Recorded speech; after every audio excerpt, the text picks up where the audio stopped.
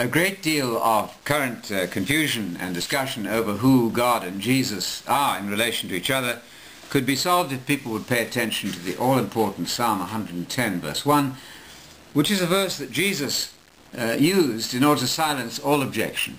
It's quoted about 23 times, or alluded to about 23 times, across the pages of the New Testament, and acts as a sort of umbrella text. Over the whole of New Testament Christology. That's who is Jesus in relation to the Father. Unfortunately, standard textbooks simply misstate the facts about Psalm 110:1. I'm sure inadvertently, but because they can't read the Hebrew or they don't bother to look it up, but they make glaring mistakes.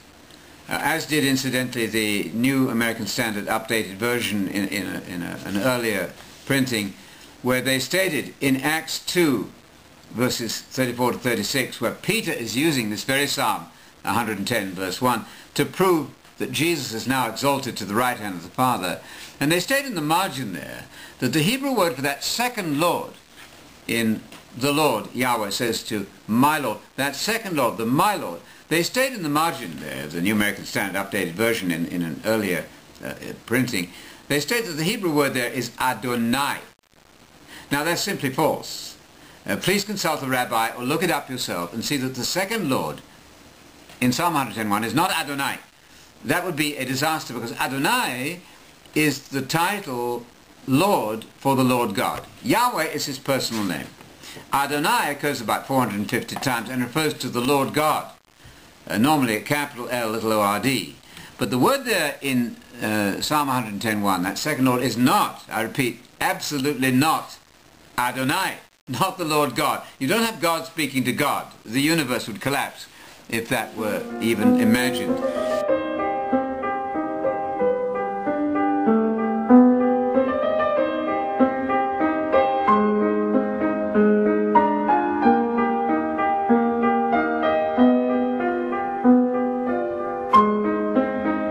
Now here in a standard textbook edited by Charles Swindoll and Roy Zuck, Understanding Christian Theology, page 447, page 447, we have this blatant misrepresentation of the facts about the Hebrew words here. They're quoting on page 447, the Lord, all capital letters, said to my Lord, sit at my right hand till I make your enemies your footstool. Therefore Jesus said, David himself calls him Lord, how then can he be his son? It's a very interesting question there in Mark chapter 12, verses 35 to 37. Now the textbook tells us the following misinformation. The Hebrew text, Psalm 110:1, actually reads, Yahweh said to Adonai. Well, it actually doesn't read that at all. And this is a very important distinction.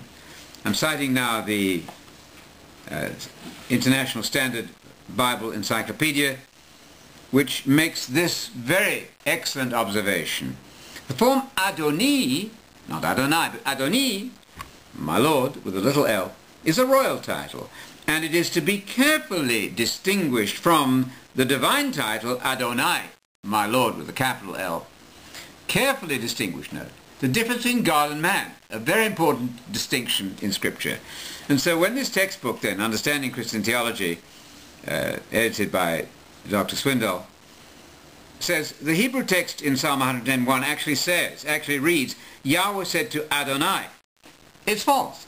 Yahweh says to Adoni. Adoni is the non-deity title. All 195 times never refers to God, refers always to an elevated man, occasionally an angel. But the word is absolutely not Adonai there. Yahweh, the Lord, referred to God the Father, the book says, and of course that's correct. Whereas Adonai, which isn't there, although they say it is, referred to God the Son of David. Christ wanted them to see that the promised Messiah had to be both divine, they mean deity, and human. Now that's a grand falsehood. With great respect to these learned gentlemen, they really should look up that word and see that it's not Adonai, the divine title at all. The word there in the Hebrew is adoni, my Lord, 195 times, all of its occurrences, a non-deity title. That should tell us something about the relationship between God and non-deity, Jesus, however elevated. given all power and authority. All of those things are true. Resurrected from the dead, virginally begotten, and yet still Adonai, the man, Messiah, Jesus, at the right hand of the Father. Paul summed all this up so easily, and this would settle argument once and for all.